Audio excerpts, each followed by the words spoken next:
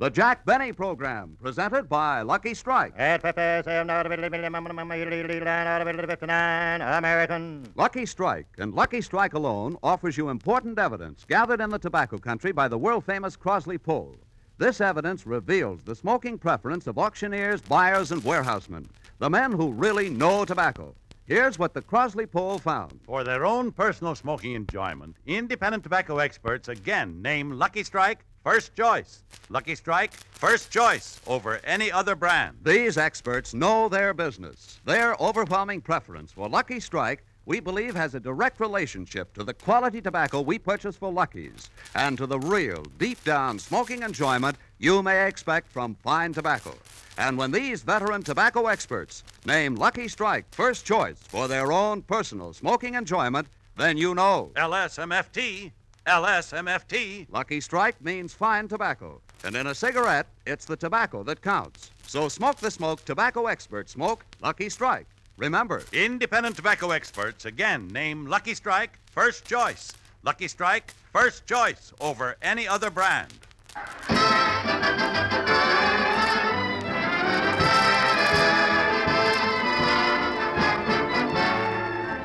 Trying it again from Palm Springs, California, the Lucky Strike program, starring Jack Benny, with Mary Livingston, Phil Harris, Rochester, Dennis Day, and yours truly, Don Wilson.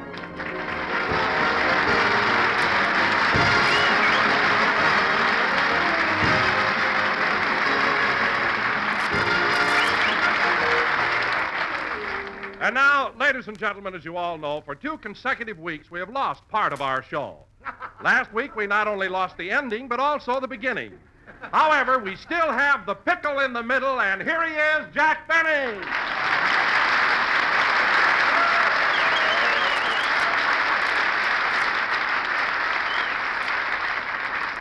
Thank you, thank you. Hello again. This is Jack Benny talking. And, Don, you don't have to make jokes about what happened. You know, radio is our bread and butter.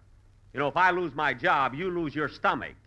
It's a very serious thing. We lost the finish of the show 2 weeks ago, lost the finish again last week. Well, if you're running along this week, Fred Allen said he'd be very happy to give you time on his program.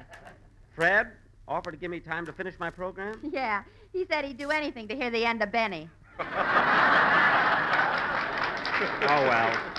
He's so homely, he has to be clever. Jack, why do you always keep saying that? After all, Fred isn't so ugly. He isn't, eh? Allen makes the hunchback of Notre Dame look like the man of distinction.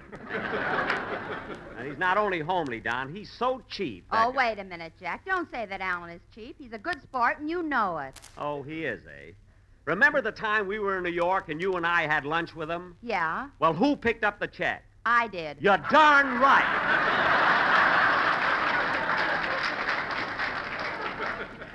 Allen just sat there, didn't move a muscle.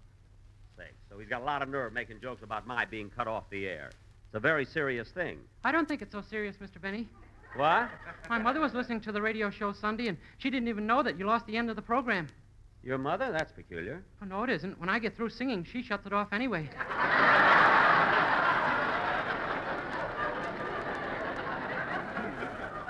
Oh, she does, eh? Well, I got a good mind to move your song down near the end, so she'll have to listen to my whole program. That'll teach her. You said it. Jack, I don't know why you're making such a fuss. So you lost the tail end of your program. Does it make any difference? Does it make any difference? Mary, we were doing a sketch. People were interested. Now they'll never know what happened. I know just what you mean, Mr. Benny. I was listening to a daytime program the other day, and the announcer said, "Tune in tomorrow and hear another chapter of John's Other." And then the radio went off. Now people will never know what John has that he has another of.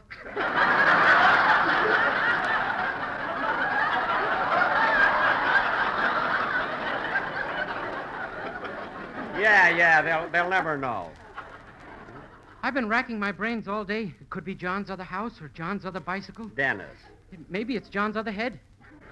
Dennis, forget it, will you? You're not only taking up time, I don't want to be cut off the air again. Well, I don't blame you, Jack. You know, last week Edgar Bergen lost his whole program. Mary, Bergen lost his whole program? Yeah, and his sponsors were so upset that Chase and Sanborn started drinking Sanka. No kidding. Oh, Barry, what did you say they were drinking? Sanka. You're welcome. Mary, there isn't a court in the country that will convict you. Now, let's get on with the program. Maybe it was John's other toothbrush. Quiet, will you, Danny? You know, Mary, I just thought of something. You know, maybe... I don't know. Maybe my programs have been cut off the air because I'm too easygoing.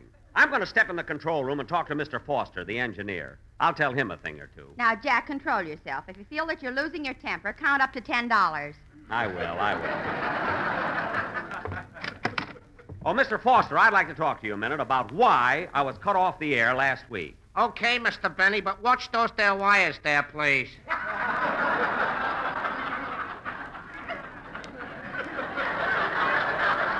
Say, you do have a lot of wires in here, huh? Well, each wire is put in here for a definite purpose.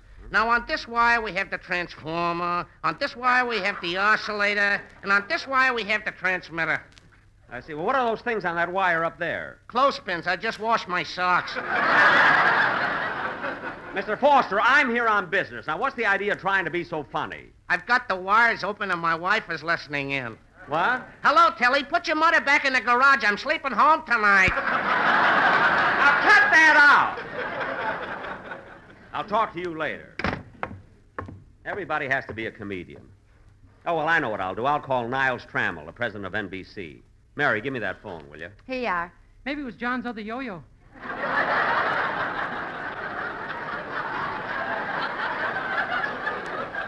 Oh, quiet. I'm trying to use the phone. Hello, operator. Get me the National Yo-Yo Company. I mean, the National Broadcasting Company in Hollywood. Yes, I'll wait.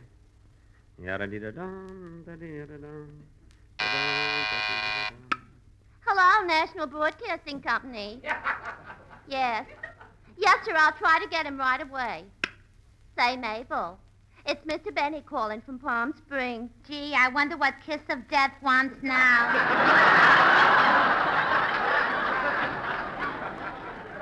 Well, they cut him off the air last week, and oh, boy, is he mad. You know, he's got a terrible temper. He has? I'll say. One Sunday, Phil Harris didn't show up for rehearsal, and Mr. Benny got so mad he blew his top. Really? Yeah, it took us an hour to find it. Oh, I remember that time. That's the maddest Jack has been in all his 39 years. Do you really believe he's only 39? Well, I did until one time he took me to the museum. The museum? Yeah. We were looking at the skeleton of dinosaur, and Mr. Benny was the only one who knew the hip bone was in the wrong place.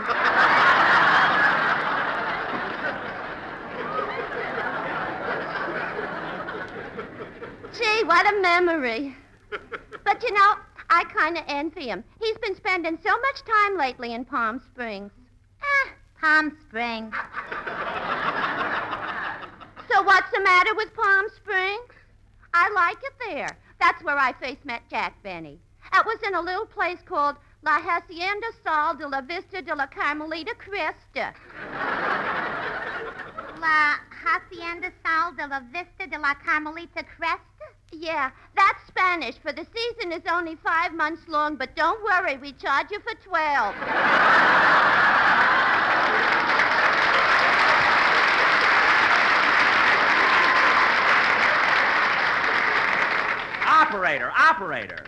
Operator. I'm sorry, Mr. Benny, but Mr. Trammell doesn't answer. All right, I'll call him later. Niles Trammell isn't in. Come on, Dennis, let's have your song. Okay. Hold it. Come in. Telegram for Jack Benny. I'll take it. Here's a tip for you, boy. Oh, goody, a nickel. Now they can open the cove again.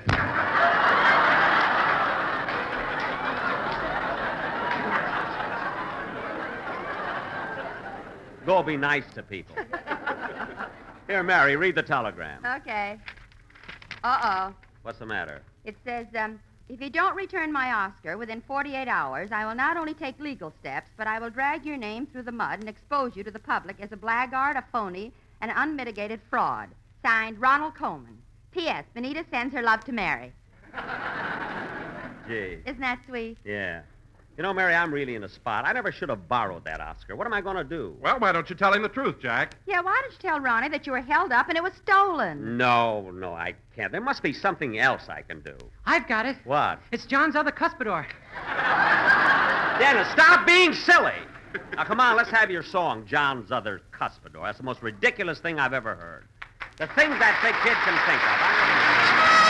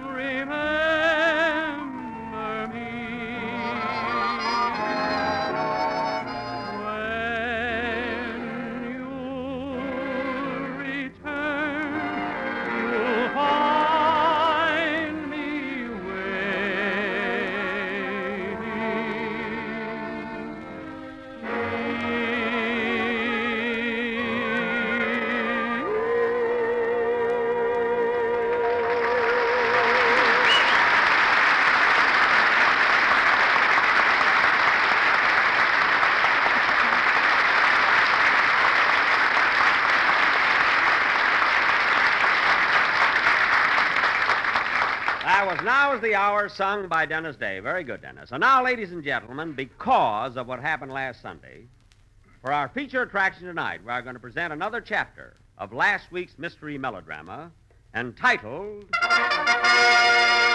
Murder at the Racquet Club.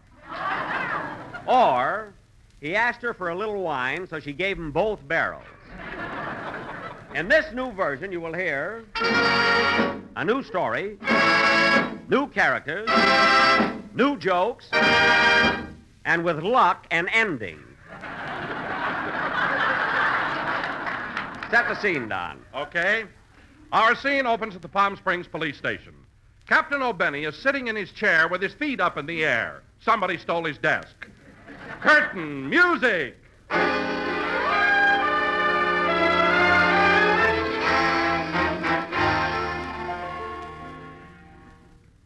Climb down from my knees, sonny boy. You're already 23, sonny boy. I've no way of knowing, only that you're growing.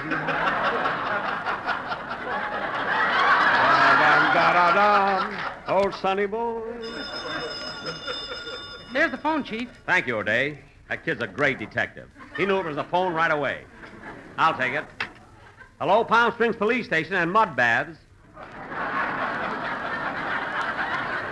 We make you come clean.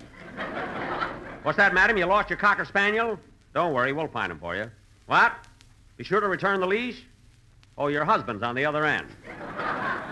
Have you a description? The one with the cold nose is your husband. All right, goodbye. We got the silliest request here of any police station. There's the phone, Chief. I knew it couldn't last. Come in. Morning, Chief. Good morning, Sergeant O. Wilson. Hey, wait a minute. This place is for customers. Did you sneak in here and take a mud bath? Not me, Chief. I haven't been near the mud bath. Don't lie to me. There's a gopher peeking out of your ear. Now, look. A woman lost her dog, and I want you and O'Day... Is that the phone? I think so. There's nobody at the door. No. I'll take it. Hello, Palm Springs Police Station and mud baths. Captain O'Benny speaking. What's that? What? Murder at the Racquet Club? Gee, this is getting monotonous. Quiet. Yes? Yeah, okay, we'll be right over. What's up, Chief? The well-known playboy, Kerry Carew, has been murdered. Oh, Wilson, get the police car. Yes, sir. We better take along the strong arm squad. O'Shaughnessy, O'Mallory, O'Flannery, Promise Me. Are you ready, boys? Now, come on, fellas. And I'm going to find the murderer of Kerry Carew, or my name ain't...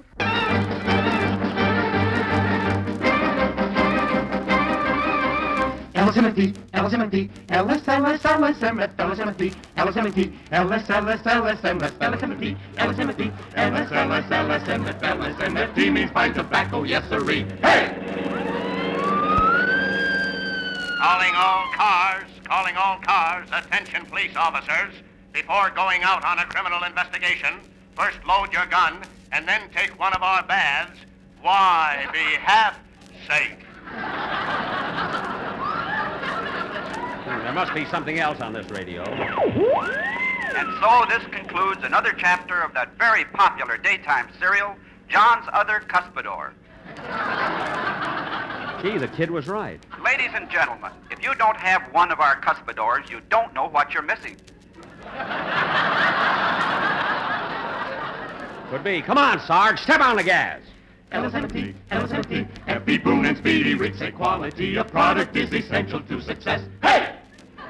Okay, men, here we are. Are you sure this is the place, Chief? Certainly. See that sign there? Racquet Club. $30 a day, European plan. $40 a day, American plan. $2 million a day, Marshall plan. How can Herbert Marshall afford it? Let's go in, men. Open up! Open up, it's the police! Yes? I'm Captain O'Benny of the Palm Springs Police Department. I'm Charlie Farrell, star of Seventh Heaven. I know.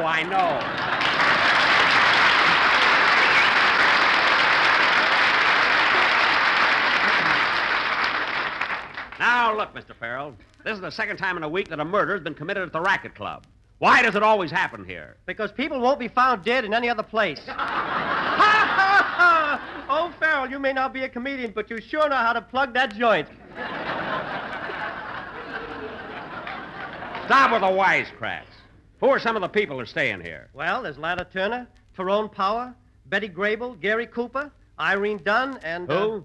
Irene Dunn. That's Did. Remember last week? Watch it. You promised us new jokes. That one slipped in. Now, look, Mr. Farrell, we're going... Don't be so formal. You don't have to call me Mr. Farrell. Okay, Charlie. No, that's too informal. What do you want me to call you? Star of Seventh Heaven. Now, we're going inside and investigate this murder. Come on, men. Follow me. Let us follow Captain Benny. He's got dough, but don't spend any. Let us follow Captain Benny, for he is essential to our eating every day. Hey! Well, here we are in the lobby, men. Mr. Farrell, where's the body? We moved it out by the swimming pool. By the swimming pool? Well, just because he's dead is no reason why he shouldn't get a tan. Well, come on, men. We're going out to the swimming pool and see the body. Follow me. L-S-M-T, L-S-M-T, people at the Racquet Club all know how much a suntan is essential to success. Hey! Here we are at the pool, men. Now let's find Kerry Carew's body. Hello, Chiefy. Hold it, men. I found a better one.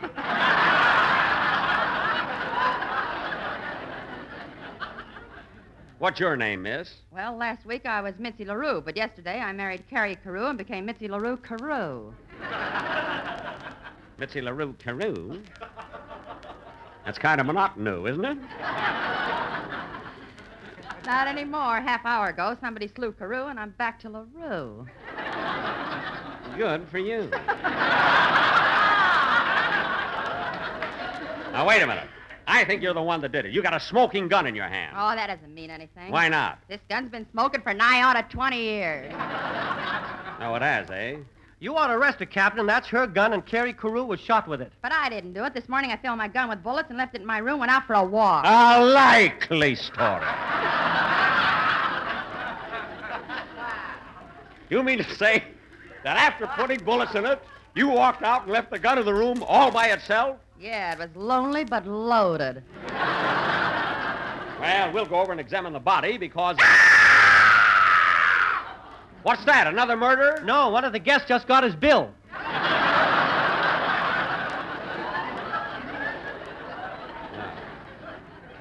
Now, Miss LaRue, I want to get all the details regarding the murder of your husband, Kerry Carew. He may have been poisoned before he was shot. What did he have for dinner? He had a filet mignon. A steak, eh? How was the steak cooked? It was well did. You're not going to catch me. Well, now, look, sister, I'm holding you for the murder because I Hey, don't... Chief! Yeah, what is it, O'Day? I was out searching the grounds. I saw a man walking along with a dog, so I questioned him. Did he have an alibi? No, a Cocker Spaniel. I had that line, but I wouldn't touch it. You keep out of this, Farrell. Now, O'Day, tell me about this man you saw. Can you describe him? Yeah, he was dressed like a cowboy. Was he a real cowboy or a dude? That's did. Never mind!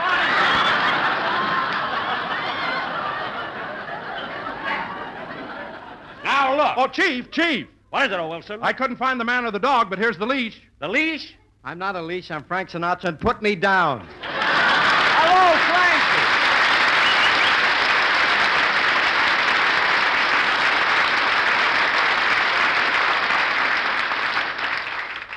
Now, Sinatra, what are you doing here at the Racquet Club? I thought you were staying at the El Irisado. I am. I was over there taking a sun bath, and I guess it's windier than I thought. One line, he nearly killed the whole joke. Well, I guess I blew that, huh?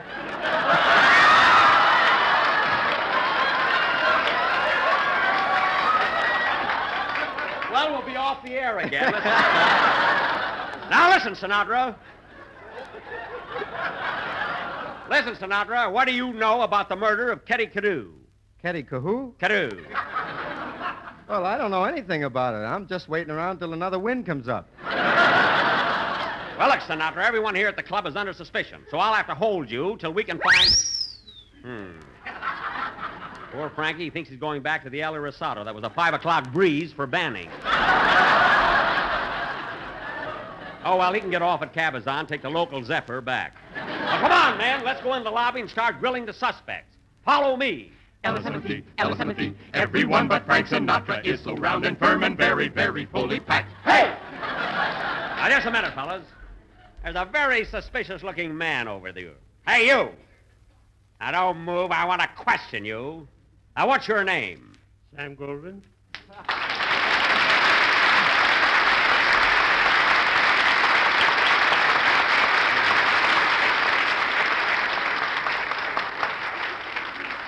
Samuel Goldwyn, yeah? Hey, wait a minute. Are you that famous, talented, colossal, inimitable genius of the motion picture industry? That's what it says on my driver's license. Never mind the wisecracks. This is murder. I know. I've been listening to it.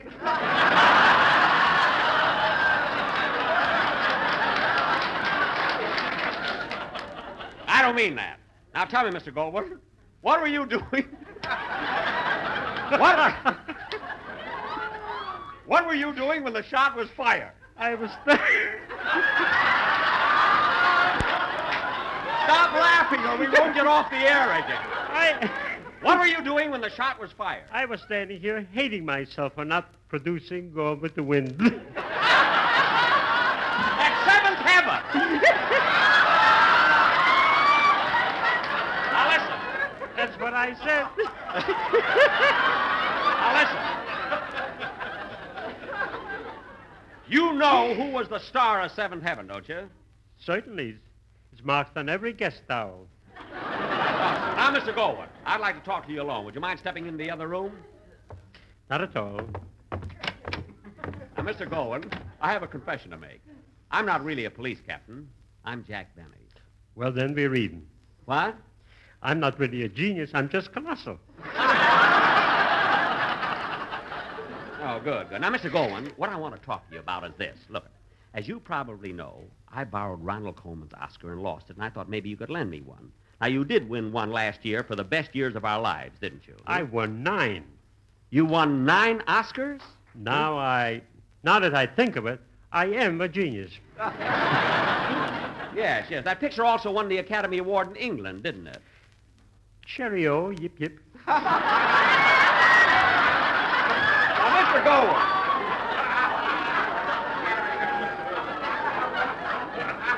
Now, Mr. Goldwyn, I thought that maybe, as a personal favor to me, you'd just lend me one of your Oscars. Huh? But, Jack, What? Didn't you win an Oscar for the home blows at midnight? No, but I was close. They hit me over the head with it. Now, Mr. Goldwyn, please lend me one of your Oscars. When will you return it? When I'm done with it. That's did. Now I'll never loan it to you. I thought you'd never get to that line, either. All right, then. If that's the case, I might as well finish our mystery. All right, men, line up the suspects, and I'll find the murder of Kitty Cadoo, or my name ain't... What's that? Somebody threw a rock through the window. Hey, look, Chief, there's a note on it. Give me that. Let me read it. I haven't had a line in the whole play. You're the body. Lie down. I said you're dead. Lie down. Darn this climate. Now, where's the note? It may be something important. It is important. It's from the National Broadcasting Company. What does it say, Chief? It says, talk faster, you'll be cut off the air again. P.S. Niles Trammell sends his love to Mary. Well, we better hurry up. Hey, you over there, you look suspicious. Now, what have you got to say about the murder, and talk fast? I thought so, a full confession. All right, men, you know your duty. Get going. Mud baths, get your mud baths at the Palm Springs Police Station. Don't be a mud scared, baths, Mud baths, get your mud baths at the Palm Springs Police Station.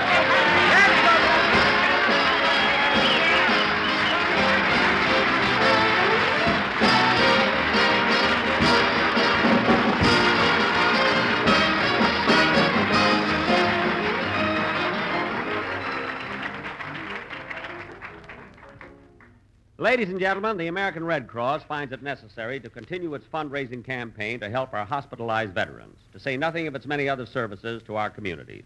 Please give generously to your local Red Cross chapter. It needs more money than ever before. Thank you. Jack will be back in just a minute, but first here's Basil Rysdale. Independent tobacco experts again name Lucky Strike first choice. Lucky Strike, first choice over any other brand. The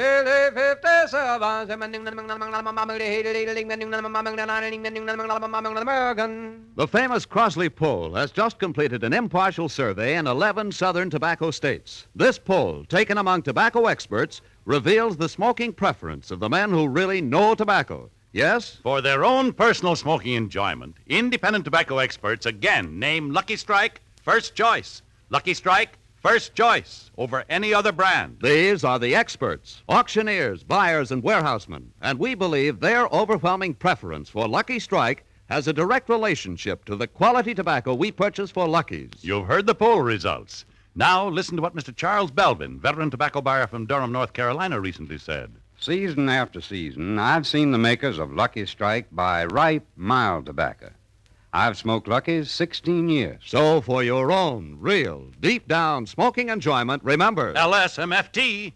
LSMFT. Lucky Strike means fine tobacco. So round, so firm, so fully packed, so free and easy on the draw.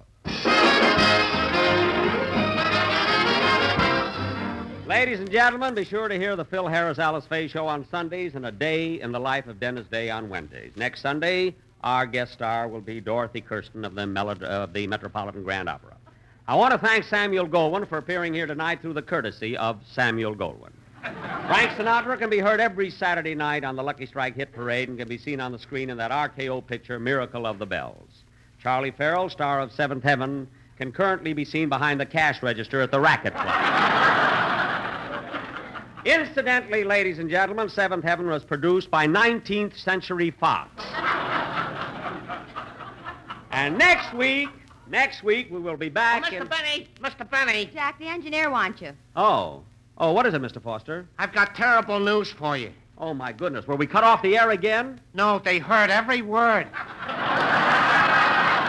do you like that? If it's not one thing, it's another. Good night, everybody.